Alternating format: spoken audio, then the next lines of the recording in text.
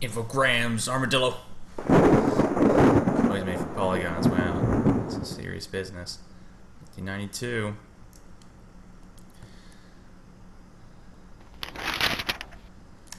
Oh yeah. Good. I can begin a new game. Thank God for the profiler, so I can bind these the keyboard keys to the controller. Begin a new game. I'll go with Carnby. On my door, a dull brass plate says Private Detective. The few friends I have call me Carnby. The others call me the Reptile. I don't care to think what my banker calls me. These days, I leave my letters unopened. Bills and threats to send in the receivers just ruin my day. When an antique dealer called Gloria Allen contacted me, I slipped into my best shirt, holstered my .38, and got to her shop as fast as I could. I was expecting something sordid. Blackmail, probably. Boy, was I wrong. What I was asked to do was visit a property called Derceto and find a piano in the loft. It was an old piano with secret drawers.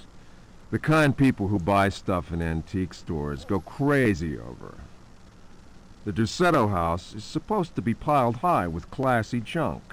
Furniture, books, paintings. It looked like whoever owned Derceto was about to get cleaned out. I was going to bring up the subject of money when Gloria Allen handed me $150 and a key. I kept myself from grinning at the thought of my banker's surprise. He doesn't like his victims getting away. I looked over a copy of the police report. The former owner of Derceto, a guy called J. Hartwood, had hanged himself in the loft. The coroner concluded it was a clear-cut case of suicide. I promised Gloria Allen I'd give the place a look over. My report will be ready in a couple of days. I've been reading up on the history of the old house. It's the kind of place ghosts run away from in terror. Grisly murders, curses, lunacy. Luckily, devil worship makes me smile, so this is my idea of a paid vacation.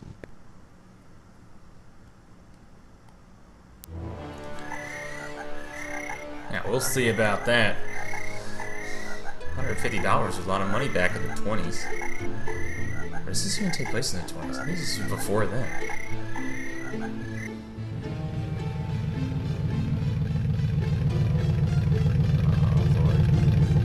Oh, Lord. Oh, fuck you, Frogger. I got away. I see he hid underneath the vehicle. That's just... couldn't do that in the game. Alright, let's go.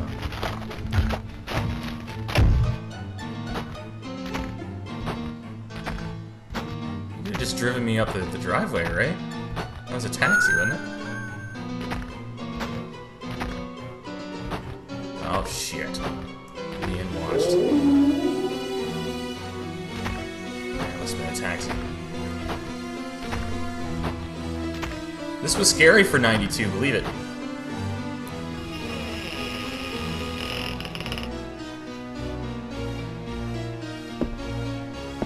This for a piano that he couldn't possibly move anyway.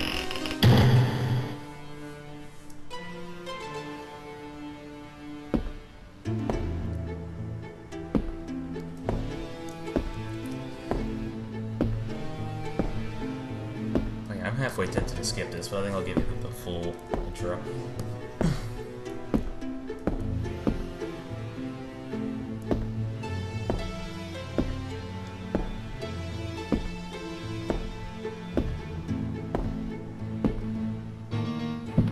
Gotta get a white berth to go around the stairs, apparently.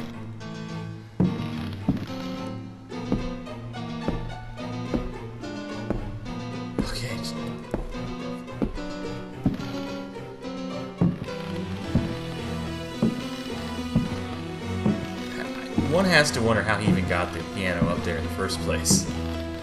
Wow, that Heartwood fella.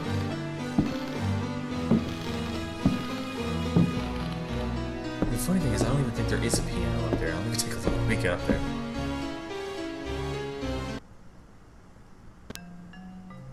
Yeah, race against the clock. Now, there is the legitimate way of doing all of this. Yeah, there's a piano. Alright, so the trick is you can either move these polygon objects in front of the respective polygon entrapments, such as this trapdoor, which a creature comes out of the window, yet another creature comes out of. Or you can try to blitz your way out of here, which is what I'm going to do.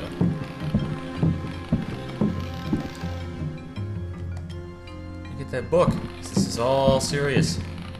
This is important stuff. I did it in record time. You get like a minute. I don't want to say that. I think it may be a minute tops to get out of there before the enemy spawn.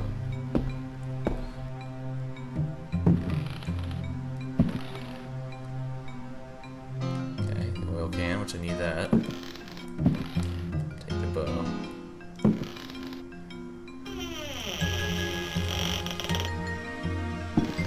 Now this is probably the first of its kind, a polygon game or a horror game. Horror games were not as commonplace as they are today, especially with the lack of an independent gaming scene. There really wasn't much to speak of. And as far as I know, this game served as sort of the basis for Resident Evil, at least some basic inspiration. Okay, it's locked. Yeah, I get it. Oh, we got. There's a moon ghost over there. What the hell is that a picture of? It's just crazy looking. All right, this stuff's scary. All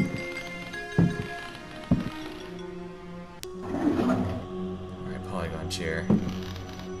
Do your duty.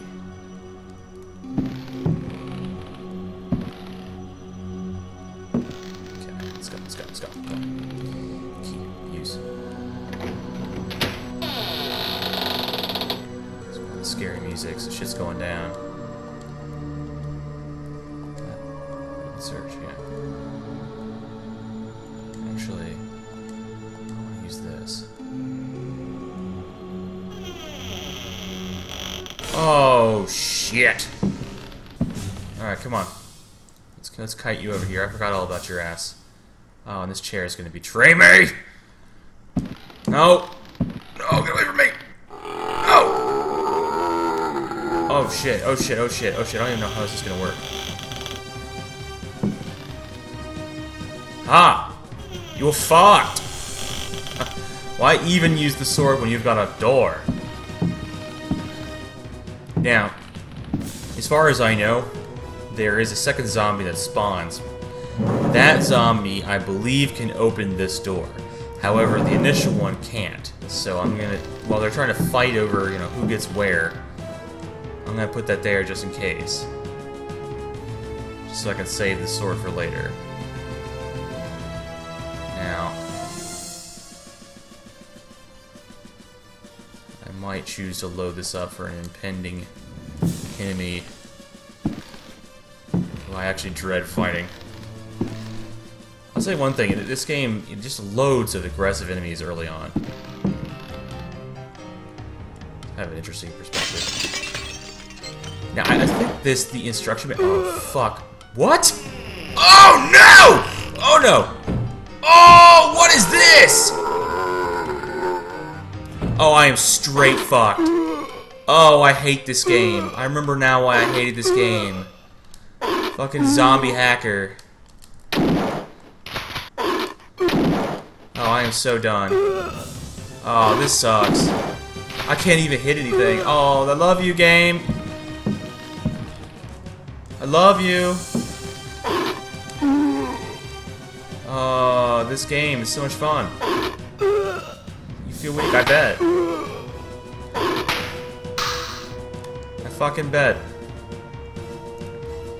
I am doomed.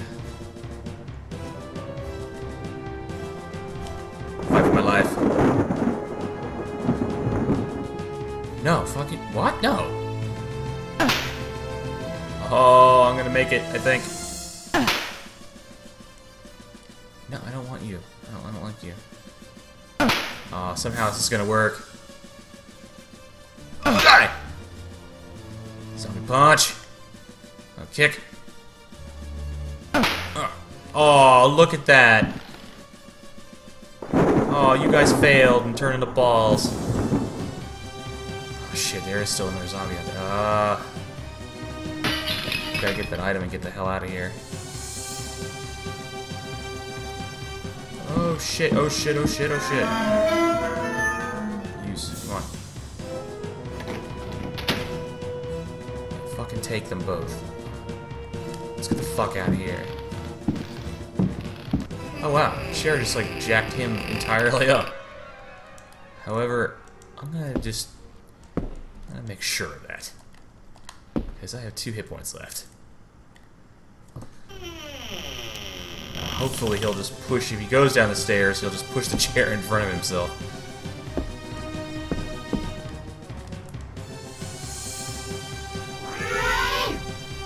I don't even get you guys.